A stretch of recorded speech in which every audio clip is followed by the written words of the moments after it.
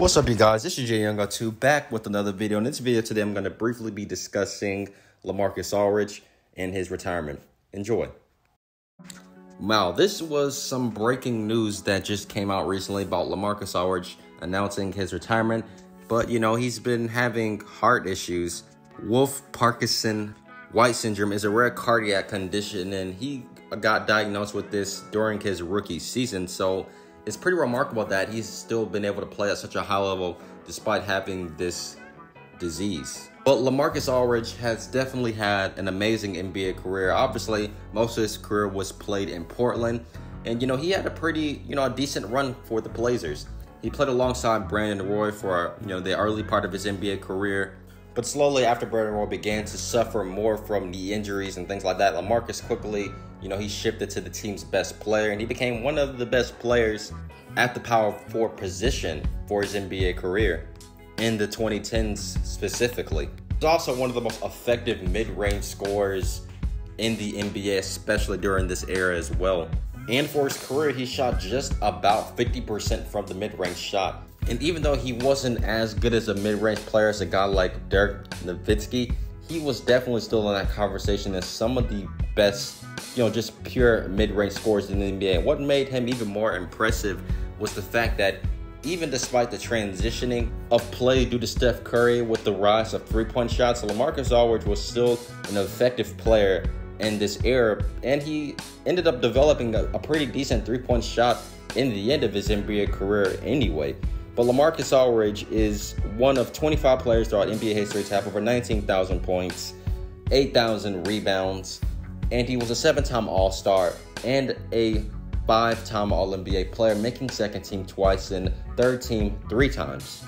And on StatHead.com, Lamarcus Aldridge is even ranked as the 5th best pure scorer over the last 13 seasons. But during the Lamarcus Aldridge time in the NBA, I feel like personally he was a pretty underlooked NBA player, but that was too because he played for the Portland Trail Blazers, and he's gonna have his jersey definitely retired one day for the Blazers because he really was an effective player for that organization.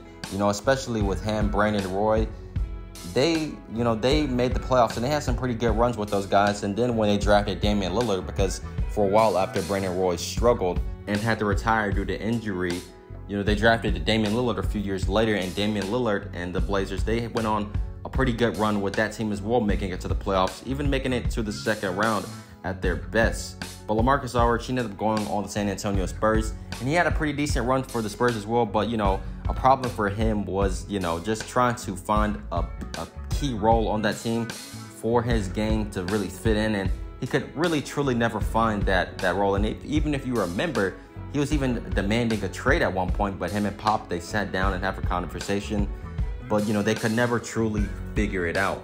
And the sad part about that was really towards the end of Lamarcus Aldridge's NBA career.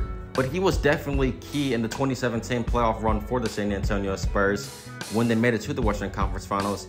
He was arguably the second best player on that team. But once Kawhi was gone and replaced with DeMar DeRozan, this team, they really could never really take another level up from that point on.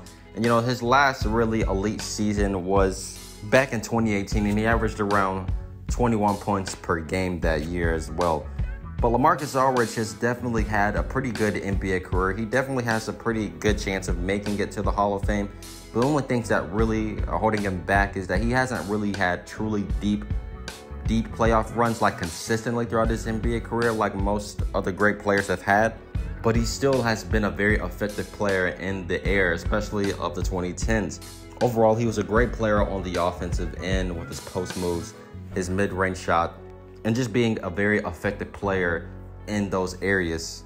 But man, what does this mean though for the Brooklyn Nets this season as well? Because Lamarcus Aldridge was definitely a pretty, a good piece for this team to acquire. And now that he's gone, what happens now for the Brooklyn Nets? Obviously, this team, they're still going to be a really good team regardless. But, he's still going to be a player that had, a pretty good impact for this team who can give them production off the bench. But Lamarcus Aldridge overall had a very good NBA career. He should definitely be in the case of being a Hall of Fame player. The guy has had a long career as well, so give him the credit where the credit is due. I hope you guys enjoyed this brief video today. Don't forget to leave a like and subscribe to the channel for more basketball content. Have a good day. Peace.